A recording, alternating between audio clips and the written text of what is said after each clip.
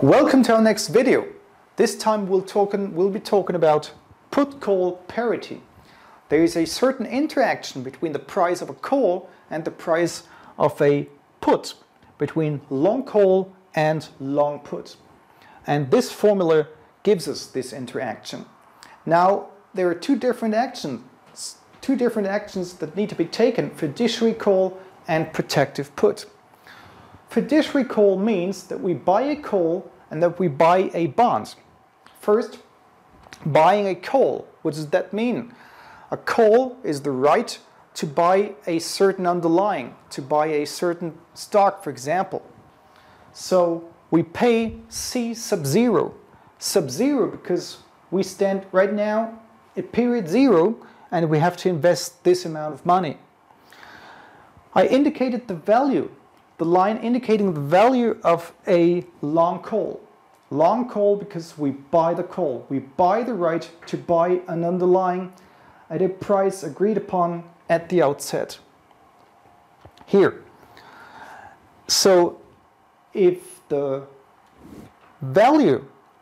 stock price at expiration is inferior to X, which means if we are here, the value of the call is equal to 0, because we don't exercise it.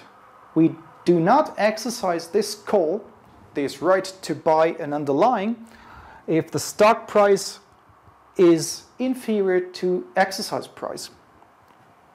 If it is superior, if it is strictly superior to the exercise price, it's the other way around. We will exercise the call because we get a gain.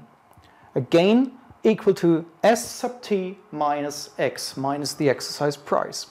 So this is the value now at period 0, and this is the value tomorrow at the period capital T. This is what happens with buying a call. What happens with buying a bond?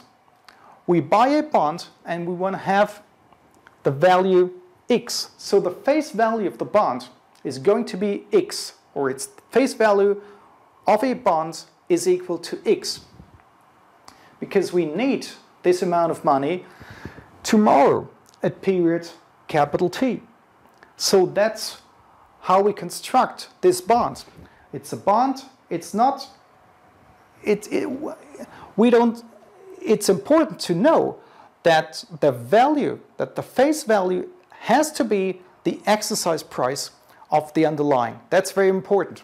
The face value of the bond is equal to the exercise price of the underlying, because we need this amount of money tomorrow at period capital T.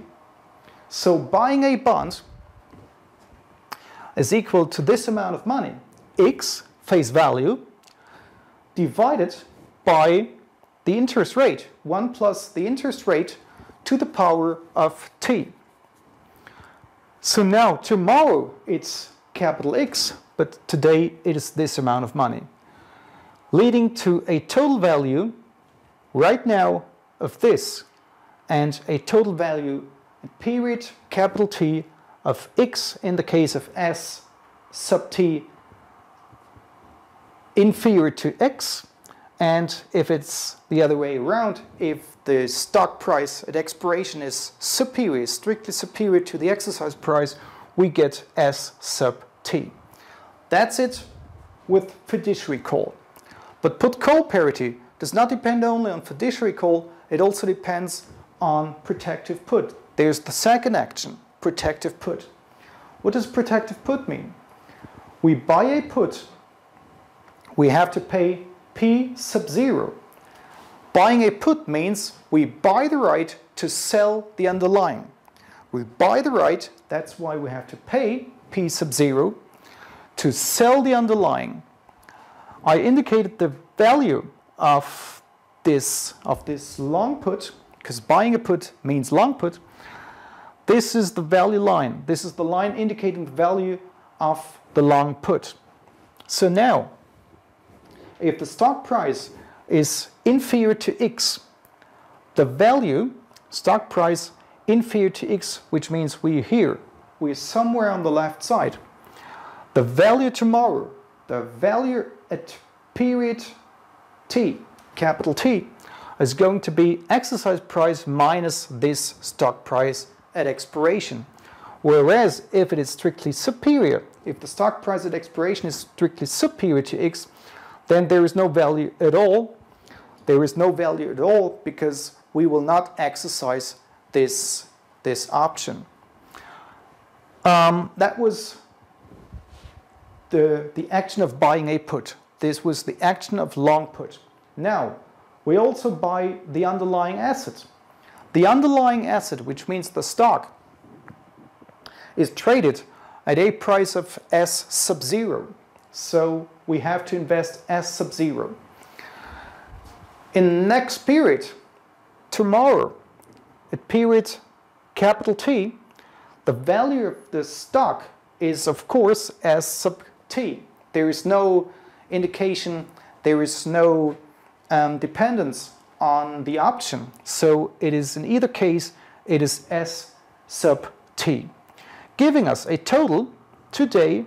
The current value today with protective put is going to be P sub 0 plus S sub 0, and the value at expiration of this protective put is going to be X in this case, or S sub T in the case of stock price being strictly superior to the exercise price. So now, and that's very, very important for you to understand. Look at this. Look at this. Here we have the values X or S sub T with fiduciary call. With protective put, we have the same. Wow, we have the same values of X in this case, or S sub T in this case. So, and that's the very idea of put-call parity. If the values tomorrow in period capital T are going to be the same in either case, right?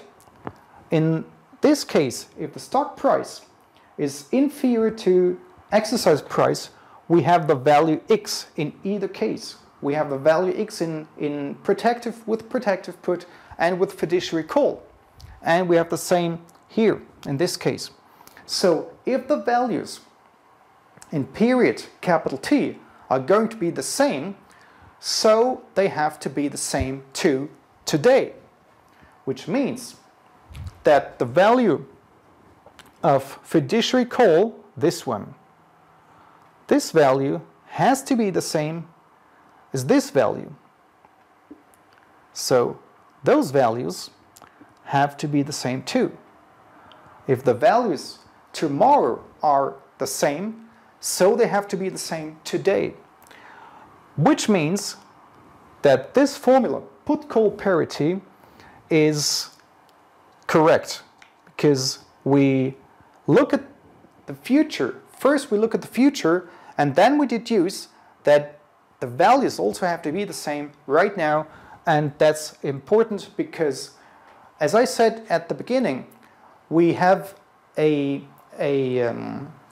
certain implication, or we look at the value of a put and of a call at the same time, buying a call and buying a put. So C sub 0 and P sub 0 play an important role in this formula of put-call parity. Thank you for watching.